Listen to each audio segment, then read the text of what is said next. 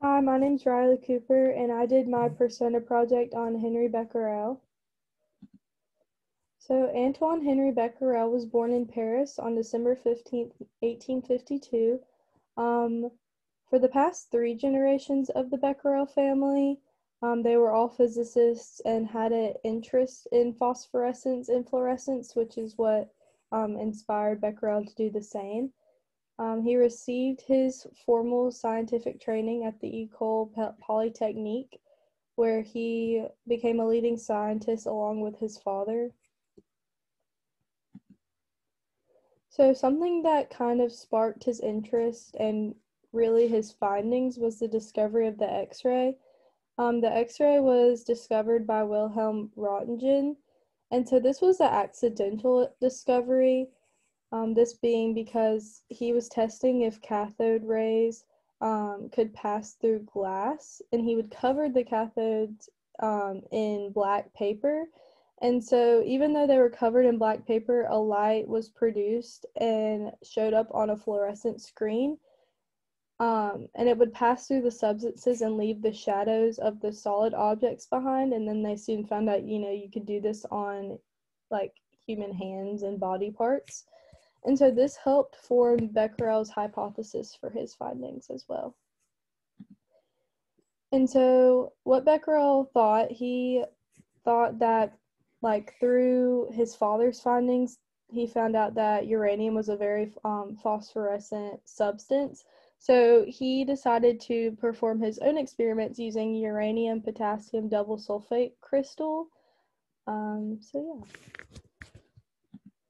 So what he did, the experiment that he did, he took the uranium crystals and would put them on the side of a photosensitive plate, which was made out of gelatin and similar bromide.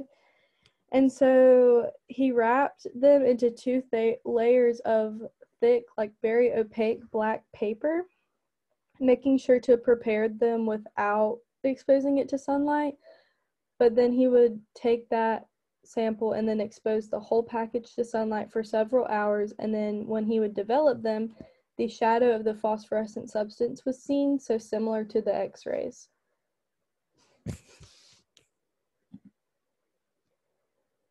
So there happened to be another accidental discovery. So he decided that he was going to prepare the experiment again. So he prepared a new photosensitive plate and planned to expose it to sunlight. But because there was cloudy weather, he decided that he was just going to come back to it, and he put the samples in a dark drawer.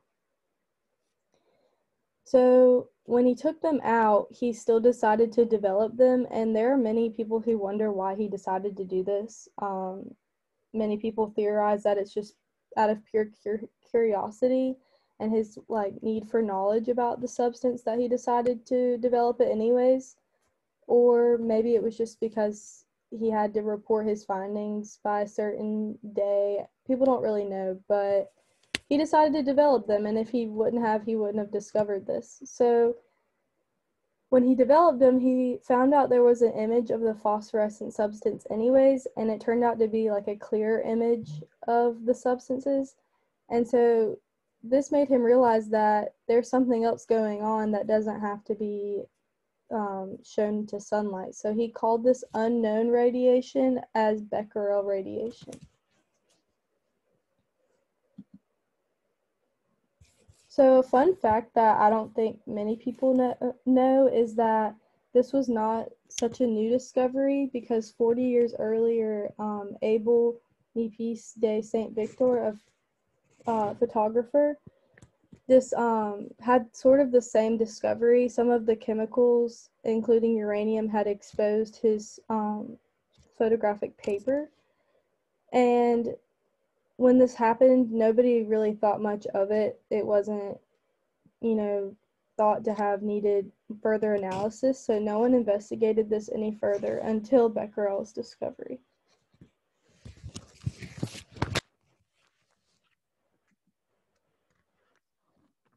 Something else that he discovered was that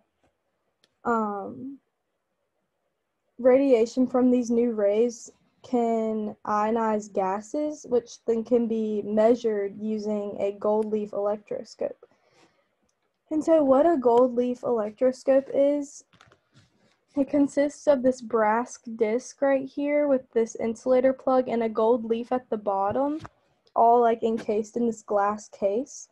And so what happens is that the gold is malleable so it can be hammered into sheets. And so when there is a positively charged rod, the gold leaf will repel the rod due to positive charges repelling each other there, since they would both be positive. And so radiation in a charged electroscope ionizes gases, causing the charge on the leaf to decrease gradually. And so the rate at which the gold leaf returns to its uncharged level or state, it can be used to then measure how much radiation was there in the first place.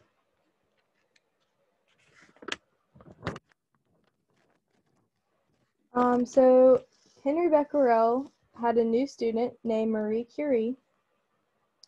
And so what she decided to do was to repeat his experiments, and she got way more accurate results. So thanks to Becquerel's discovery, it created that clue that led Pierre and Marie Curie to their discovery, which is very important. And turns out Becquerel actually carried radium purified by the Curies in his pocket and received a burn. The same thing actually happened to Pierre. He also received a burn, and this was also from barium chloride 14. And so this actually, which I'll explain this a little bit later in my further slides, but this was very important because, one, we didn't really know like the adverse effects of radiation at this time, and two, we didn't know how to utilize it either, and they actually would learn to utilize the effect it does to your skin to suppress tumors in future nuclear medicine. So towards the end of his life, Henri Becquerel received the Nobel Prize with the Curies. He got half, they each got a fourth, for physics in 1903 for his discovery of spontaneous radioactivity. And then not long after, only 5 years later, he died of cardiac arrest at the early age of 55 in Western France. And it turns out his son also continued studies with phosphorescence and fluorescence. So then that makes 4 generations of the Becquerels that contributed to this science. Another contribution that he had was the Becquerel. And so the Becquerel became one of the units to measure radioactivity in his honor. It actually measures ionizing radiation from decay. 1 Becquerel represents a rate of radioactive decay equal to 1 disintegration per second. So the Becquerel is the S1 unit of radioactivity. See in this graphic right here, ionizing radiation strength decreases with the distance it's traveled, plus also other factors like blocking it, can absorb it or scatter it. And also just a note that physical dose is measured in grays and biological is in sieverts. So they kind of all correlate with one another.